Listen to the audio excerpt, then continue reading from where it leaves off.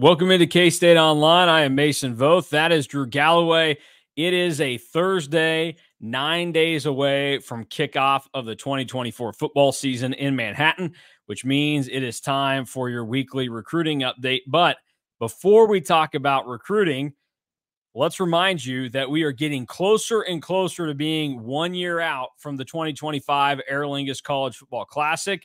And what better way to kick off the 2025 college football season than cheering on K-State in the Aer Lingus College Football Classic in Dublin, Ireland. The Cats will square off with Iowa State on August 23rd, 2025. Whether it's a quick trip to Dublin for the game, a multi-city adventure throughout the Irish countryside, or exploring the Emerald Isle on your own, there is a package for you.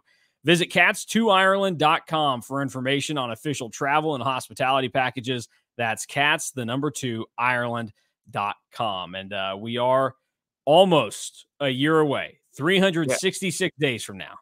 I was literally about to say, I'm no mathematician, but I believe that's 366 days away from right now. We'd either be really excited or probably pretty upset. So yeah. I mean, if you really kind of go by, the game will probably start at 11 a.m. Central for 24 or almost a year from now. We'll either be pretty stoked that K-State beat a probably pretty good Iowa State team to start the year, or probably pretty pissed that we flew all the way to Ireland to see a loss. Yeah, we are about 8,784 minutes away from, or 8,784 hours away. I guess you want the minutes on that one. I can give it to you. We are 527,040 minutes away from knowing if we are going to be angry or happy to start the 2025 college football season. That's a long flight home after a loss. So yeah, I thought the drive back from Columbia last year kind of sucked after that loss, but it'd be an even bigger kick in the you-know-what if you're having to fly back from Ireland and deal with everything. So let's not think about bad things. Let's move on to some positives and bring you your weekly recruiting update. And this second straight week that basketball is going to get mentioned, and we're going to kick it off with basketball because we knew that K-State had already gotten A.J. DeBonsa set for a visit. He will be coming next weekend. He'll be in attendance for the UT Martin football game. We knew that K-State was also in the mix for the number 3 player in the class of 2025, Darren Peterson, and he has now set his visit date for K-State.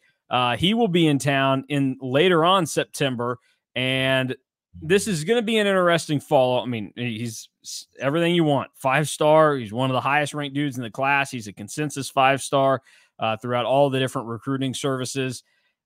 This is a little bit of a different one, though. It feels like the DeBonsa recruitment is like the door's cracked a little bit wider for K-State. For Peterson, there's certainly some interest there, but it has seemed like that the heavy interest might be with Kansas, and he's already taken his official visit to KU. What can you tell us about Darren Peterson and where your optimism level would be that K-State can make a move here? Yes, I'm probably less optimistic than with DeBonsa, which is kind of, when you're ranked that high, it's kind of like there isn't a lot of separation, but it is funny to say that I feel better about the number 1 player in the 2025 class than the number 3. But I think that KU is probably a pretty substantial favorite, but I don't think that it is kind of like he's just visiting K-State just kind of for the heck of it. Like this is a recruitment that he is pretty interested in K-State. And even with KU being a heavy favorite right now, there's kind of been some whispers that the door is a little bit unlocked still and that there could be some other teams that get involved. But I think that it's a big deal. And anytime that you can get a top 3 player to come visit, I think it's a big deal. And it's nothing to really sneeze at that K-State's getting 2 of the top 3 to come to Manhattan and visit. So I think that it's a big deal, and it will be a challenge to kind of be that team that can challenge KU. But I think that is still a really big deal. Yeah, I guess if you want any reason to maybe be slightly optimistic and look for good things here, if you're a K-State fan, coincidentally, Darren Peterson is now set to go to Prolific Prep, where Coleman Hawkins finished up his high school basketball before he went to Illinois. So there is, somewhat of kind of a trail there that you can follow. But yeah, just worthy of an update, and note that K-State is getting another high-level guy on campus. It'll be seeing if they can actually make any headway. We certainly know that the NIL side of it is going to give K-State a chance with more guys than what they had been accustomed to. They were already getting deeper and better looks from guys after the first season of Jerome Tang and company, because you had two of the best players in college basketball that took their game to another level to get there, in Marquise Noel and Keontae Johnson.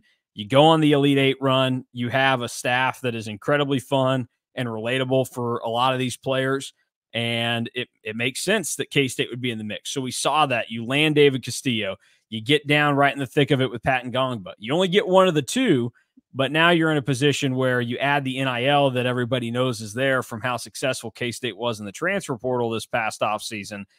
You've got the right kind of equation to start to add up to maybe get some more of these guys, but it still may be a long shot, but worth noting for where basketball is setting up right now. I also think that, and we've talked about this, that high school basketball recruiting right now is so volatile. If you're not going to get a guy that can be an NBA player after 1 year, we've seen that there's probably more multi-year transfers out there than guys that stay at one school for all 4 years. And that's not just a K-State thing. That's a throughout college basketball thing.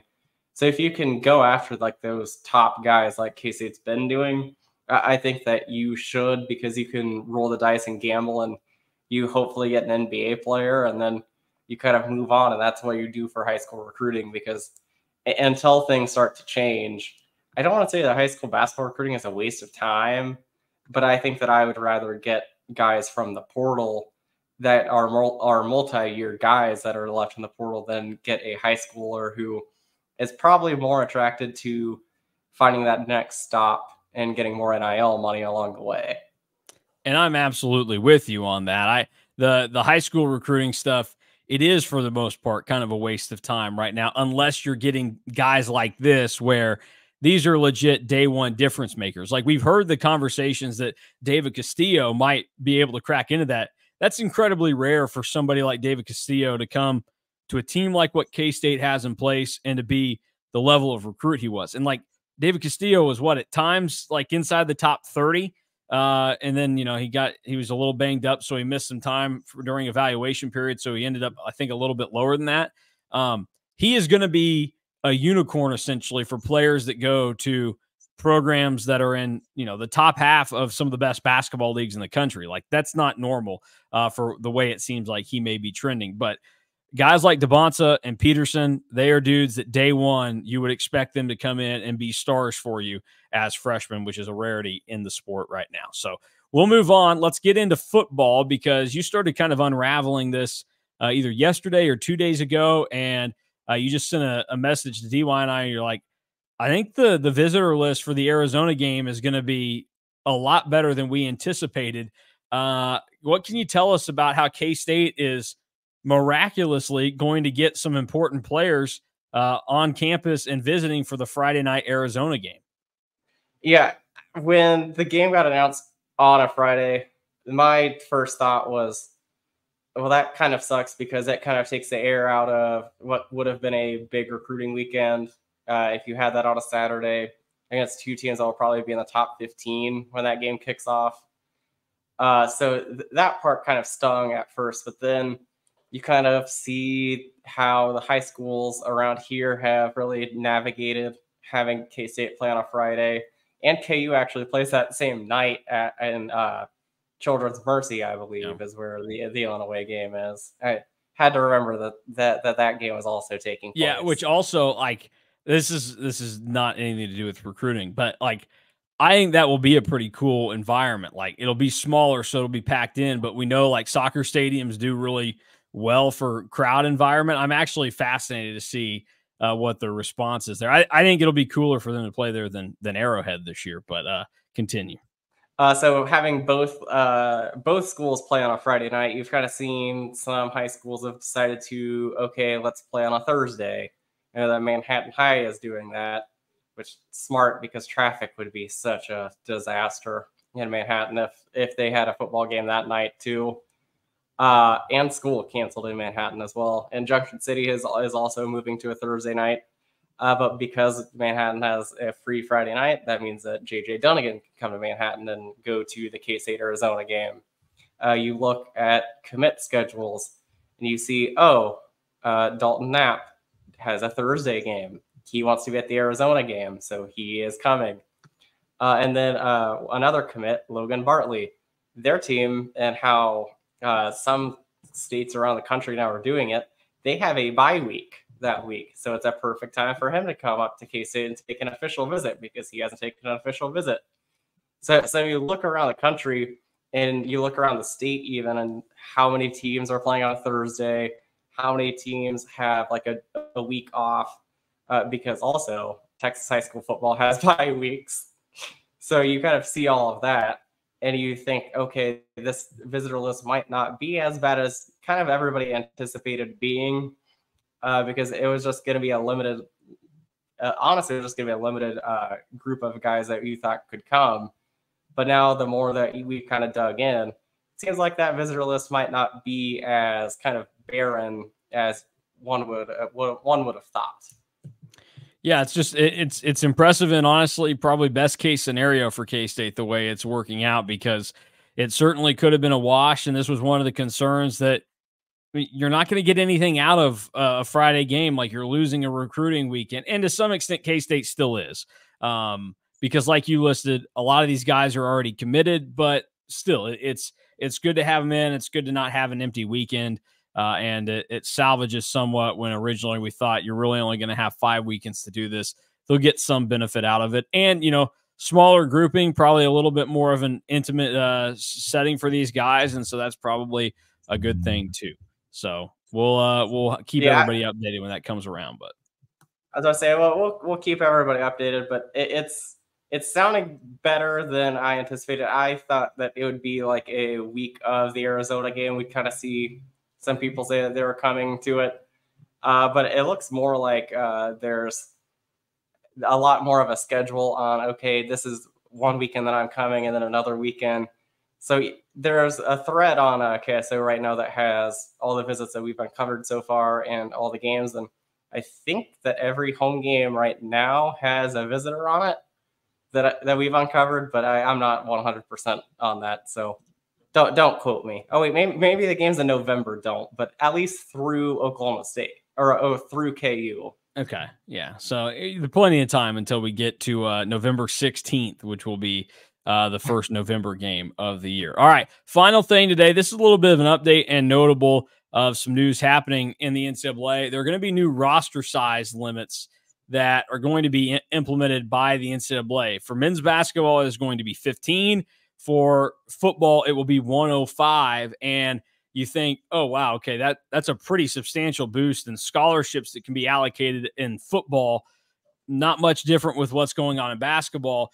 The difference here is, though, these are roster limits. So you could put everybody on scholarship that you have. But what has been proposed and what is expected to be coming down the line, I believe it's the start of the 25-26 season, is you can only have 105 guys on your football team. You can only have 15 guys on your basketball team. Now, you could scholarship all of them, or, in football, you could still say, well, we're only going to do our 85 and we'll have 20 walk-on spots, or however you want to do it. Some of the sports have benefited greatly from this, like baseball.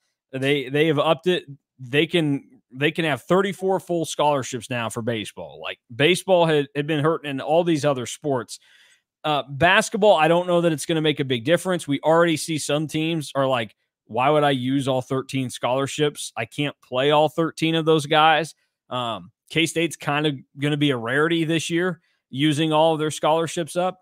But the football side will be interesting to follow, because we know over the course of the last 30 years that K-State has had a lot of success with getting these walk-ons from all over the state or other places in the country that we've seen, developing them, and eventually those guys become scholarship contributors. Your pool is going to be shrinking now, though, in how many of those guys you can take, And that's severely going to hurt some of these teams, and certainly be a bummer for teams like K-State and others that have to abide by these limits. Yeah, I think basketball wise, I kind of laughed when I saw that the scholarship and the scholarship limit was 15 and the roster limit 15, because I would be very curious to see if there is any school in the country basketball wise that wants to fill up all 15 spots. I think that if you asked a lot of coaches anonymously, I think that some would have wanted less instead of more. But that, I mean, I think that that's just kind of where I stand on that. Football will be very interesting though, because like you said, the walk-on stuff is going to be a lot different. I think that it's just going to make that what used to be walk-on recruiting a lot more competitive, because you'll see somebody kind of will post an offer from K-State or wherever that probably was going to be a walk-on in the old rules that's now going to be a scholarship player. And I think that that just really kind of adds more competition. And I'm really interested to see how that all plays out, because I don't see much really changing from like what at least a school like K-State is really looking for. I just think that the thing that will be changed will be, well, instead of like the walk-ons right now that K-State typically gets are, you're probably have a handful of FCS offers, maybe some D2 offers, or you have a PWO to K-State. Mm-hmm. Well, now that player might have FCS scholarships and FBS scholarships and Power 5 scholarships in addition to K-State. So you have a little bit more competition, but it's probably better for the players, I think, because instead of having that 1 or 2 year period where you might not be on scholarship, but you might be later on, now you'll probably be on scholarship the whole time. So from the player's perspective, I think that it is a good thing. And for the players too, you think about it, like even the guys that get trimmed down a little bit, and so the opportunity isn't there for the random kid from St. Joseph, Missouri to get a PWO or something. Well, he can go to one of those D2 or FCS offers now, and he's just going to be in the portal 2 years from now if he's still good enough to be at your program. Like we've seen K-State be strong enough in how they've been able to get guys to bump up from the FCS level. Like you're still going to have it. We know that that's kind of turning into a feeder thing for all these programs. I mean, the Miami of Ohio coach today was talking about how Alabama wanted their kicker and Alabama got their kicker. So it'll be an interesting follow. It's notable. It's definitely going to be a bigger hardship on football staffs because I think they still liked at least the ones that utilized it the way you needed to. Like programs like K-State, you need to utilize the walk-on situation. This will be a little bit of a pain for them, and they'll have to adjust. But that's just kind of something to keep everybody locked in and in the know. The thing that I think will hurt the most isn't even like a real like concern that I have, but it's more of like the funny thing, because K-State has had guys that have had like low-level G5 offers that end up taking a preferred walk-on spot at K-State instead. So I think that is where you'll see kind of that more impactful thing, because I believe actually that Sam Hecht is a guy that had like MAC offers and chose to go to K-State as a preferred walk-on instead. Yeah. Here's for anybody interested in how the new scholarship limits are going to work out in some of the other sports. Some of them have wild increases. Like I talked about, baseball is going to go from 11.7 to 34 that you can give out. That is going to be a difference maker. And that is one that could be of benefit to a program like K-State, where that K-State as a whole is starting to have more of those financial resources. A guy like Pete Hughes has enough energy, like maybe he can rally enough support and say, hey, if we can get this many scholarships, like we can come through for these. Some of the other interesting ones that are proposed increases, women's tumbling, so gymnastics of some kind, they go from 14 to 55. Beach volleyball goes from 6 to 19. Cross country goes up from 5 or 6 to 17. Another crazy jump. Men's track and field goes from 12.6 to 45. 18-45 for the women. Men's lacrosse, 12.6-48, which is a nuts number. And then women's rowing is one of the more insane ones, 20-68 on women's rowing. So God bless the school that puts 68 women's rowers on scholarship. Again, that's just a roster limit, but you could scholarship as many as 68 in women's rowing coming up now. Some of the others are substantial increases, but like nothing as insane as being able to have 68 on your women's rowing roster. So, all right, I got a little bit of trivia. I decided to look up Sam Peck's recruitment, kind of how that went down. Yeah. Offered by Kent State, and it was Matthew Middleton that offered Sam Hecht. Interesting. Very interesting. Well, that's a good way to end it. That'll do it for our recruiting update today. We'll be back with another one of these next week. It'll be in the middle of a lot of craziness because it'll be game week, preparing for UT Martin, keeping you updated on that. But Drew will have the lowdown on the next wave of recruiting news and notes. So for Drew Galloway, I'm Mason Voth. Thanks for watching and listening to K-State Online. If you want more on the Cats, we're always on over at On3. Find KStateOnline.com. We'll get you hooked up there, and we'll talk to you again tomorrow.